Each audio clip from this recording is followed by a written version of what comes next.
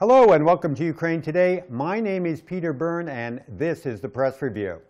Today we take a look at 3 articles appearing in the English language press about unremitting aggression against Ukraine. The first is an in-depth article appearing on Radio Free Liberty, Radio Europe's e-zine, about Obama's impromptu gaffe during his latest final State of the Union address. We will recall that Obama referred to Ukraine as a client state of Russia in the speech delivered on January 12th. Officials in Ukraine were quick to stress that Obama's wording should not be taken as a sign that U.S. policy in Ukraine has shifted.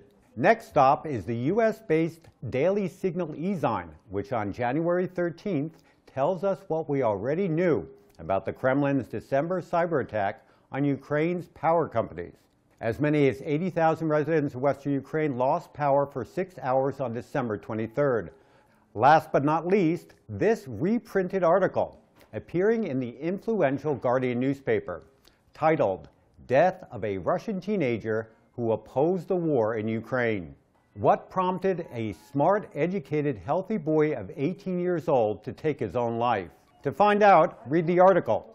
This has been Peter Byrne with the Press Review. Join us again tomorrow for another edition.